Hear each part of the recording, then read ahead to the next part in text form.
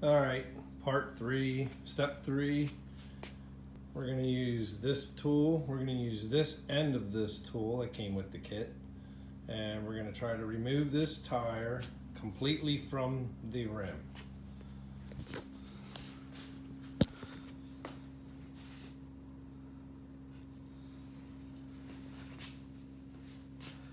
All right, so you want to get this in here,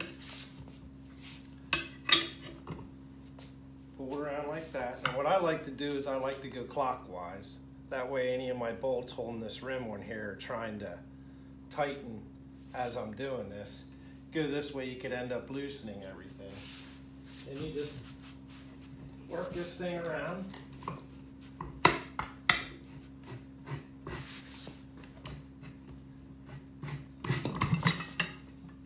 Again, that was that end of the thing. And then you want to pull it up, and you want to do the same on the bottom. You want to get it in there.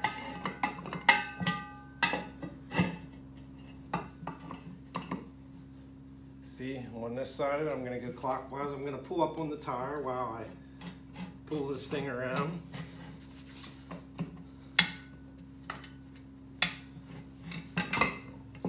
And like so.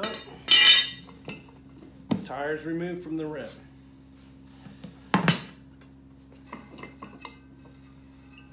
Okay, that was pretty simple. Again, I made this look easy. This tire was installed and removed recently. So when you're working with an older, harder, dry, rotted tire, trying to get it off the rim, it might take a little bit more manhandling, but it's the same procedure to get it off. All right, the final video is I will show you how to install the tire on the rim. Alrighty, that's it for this video.